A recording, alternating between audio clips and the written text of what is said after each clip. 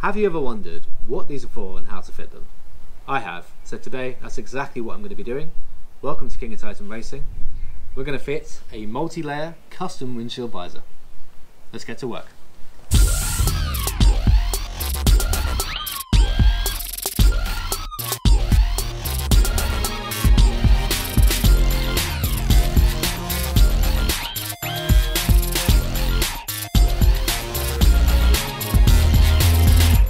I'm taking a break from some of the other jobs I'm doing today because this is a nice easy one. I've actually got all the stuff I'm going to need out already, and it's just something I've wanted to do for quite a while. So as you'd imagine, the first thing I'm going to do is prep the glass, and I have gone over it with a glass wipe, so it's a nice and clean, but now I'm going to go over it with an alcohol spray, which is going to give me a really nice surface for that base layer to stick to.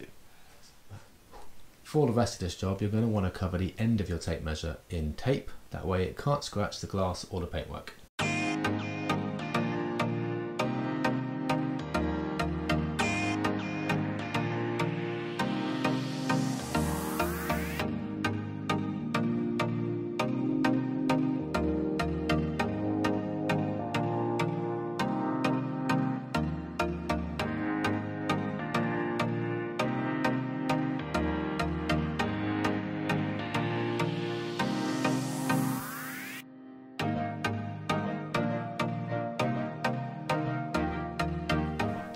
As you can see, masking tape is the primary tool of this installation, so it's by no means a complicated job, just a very fiddly one.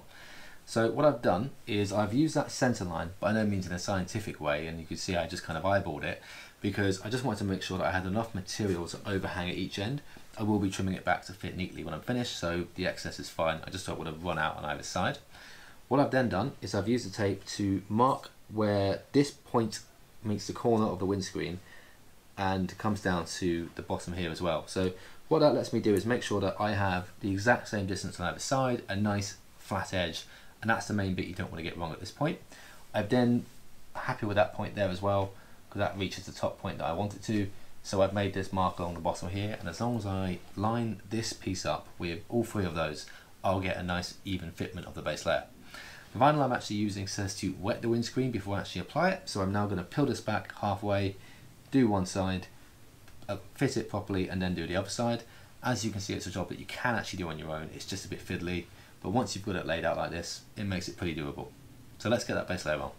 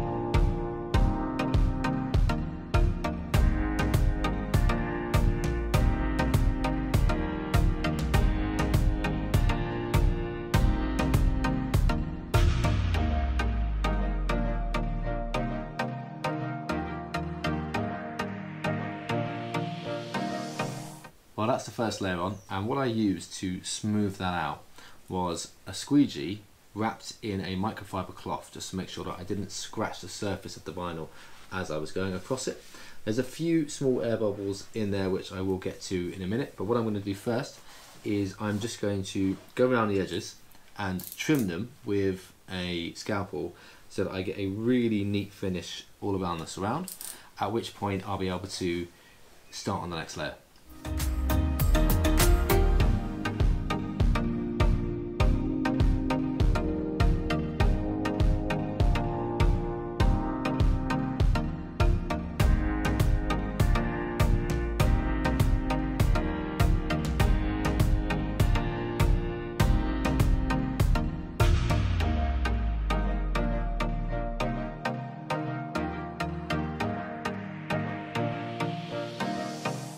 My design's actually in 3 parts because I wanted the King and Titan Racing part to be in colour match to the car.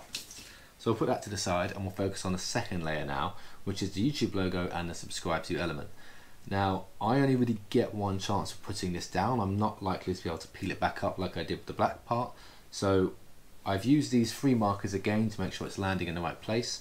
I'm happy with how straight it looks. So let's get this part on and hope it goes well.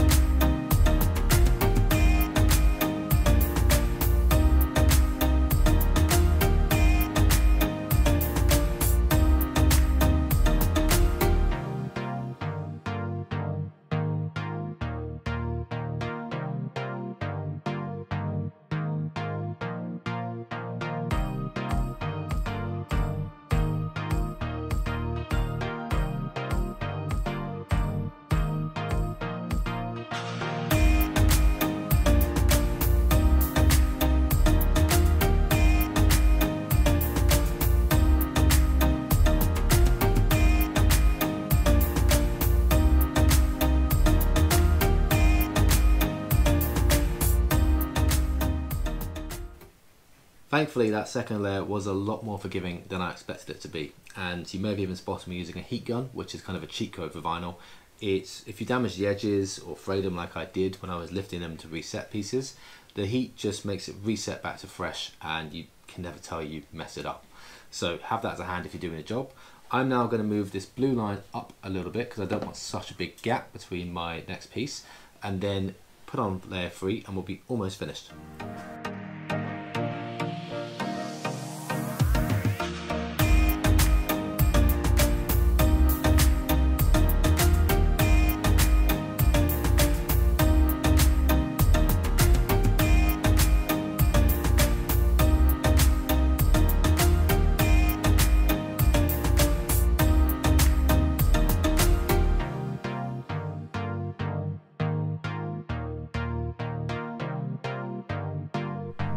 Here we are outside, and I think this looks fantastic with the sun on it.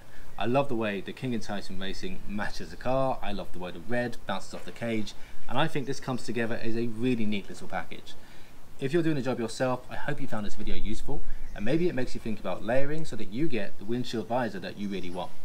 I'm now going to get back on with the PPF that I'm halfway through, so I can finally get this track car to the track and put some of those videos together.